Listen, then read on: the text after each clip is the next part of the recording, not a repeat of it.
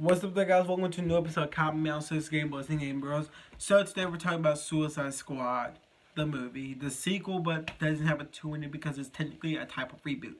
The main plot of this film is that Amanda Waller, who's back at it again, hires a squad of the half of the worst because, first off, and I think this is the main problem with me in the comic books with the Suicide Squad is this: half of them in the comic books you can put them as the worst of the worst. Half of these dudes aren't the worst of the worst. You got Joker out here. You got Lex Luthor. Like, you got all them dudes. You got Deathstroke out there. These guys are not the worst of the worst if you have them characters in that world. So, yeah. I don't think of them as the worst of the worst. I think of them as some of the worst of the worst. But not fully the worst of the worst. And I never get why she went with that in the comic books either. They're the worst of the worst. Even though we got Joker locked up maybe in the cell. He's not the worst of the worst. Yeah. So, the main plot of this film is pretty much that she hires a new type of crew of Suicide Squad. Anyway, the first team, technically Team 1, is not half the originals. Like, I'm going to clap the spoiler stuff for you. Spoilers. Boomerang is cut off in a bunch of other crew members, including the actor who plays Yondu. I've seen him. So I'm getting kind of familiar to Guardians of the Galaxy vibes from James Gunn.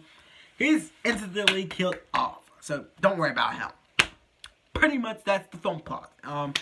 But, you know, they have great actors in this film, though. Like, they have some good actors in this film. But they also have some great characters that they add depth to. And that's the thing with James Gunn. Like, Polka Dot Man. You got Rat. I don't know how to say her name. I'm going to call her Rat Girl. Something like that. She has a wand in where she can talk with rats. She can summon rats with this wand and stuff. You got Peacemaker and Bloodsport. Bloodsport, to me, and was kind of like a kind of knockoff, kind of half, even if he is based on comics, which I don't know. Felt like a little bit of a, how I put this to you, Deadshot type character. In different bangs and ways.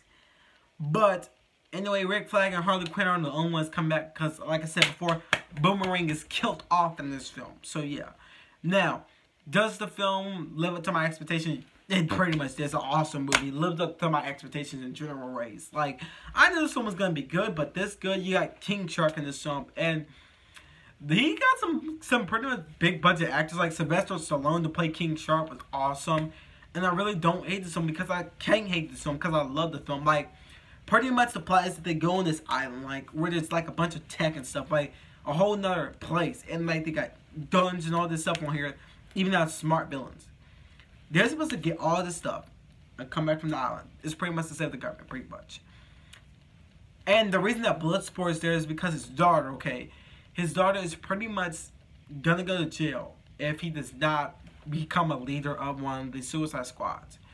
So he's gonna have to work with Waller and all of them for that reason.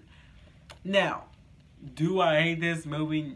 Not indeed, I do not hate this film. I pretty much love this film.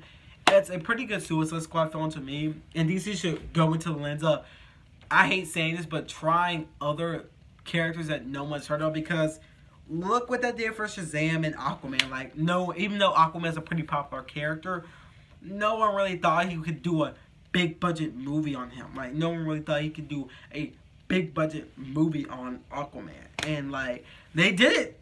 And then you got Shazam. I really always wanted to see a Shazam movie, and they finally did a Shazam movie, so it felt pretty good to me.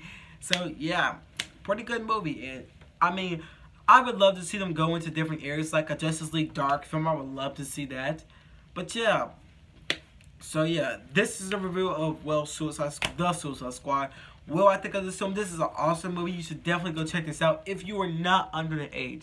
Because this film is rated R. So, I gotta make this pretty much included in my video. This film is rated R because I don't want to be geeking the montage. Like, hey, Joey, hey, Comicman06, I should totally go watch this Suicide Squad film that's rated R. Not to watch the 2016 one if you want to watch one, okay? Got nothing to do with me, alright?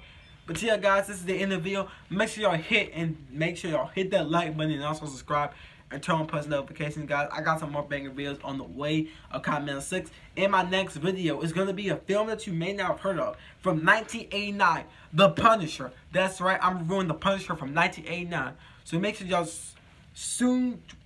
soon a bit tune into that video that's going to be coming soon. So I'll be seeing y'all guys next time.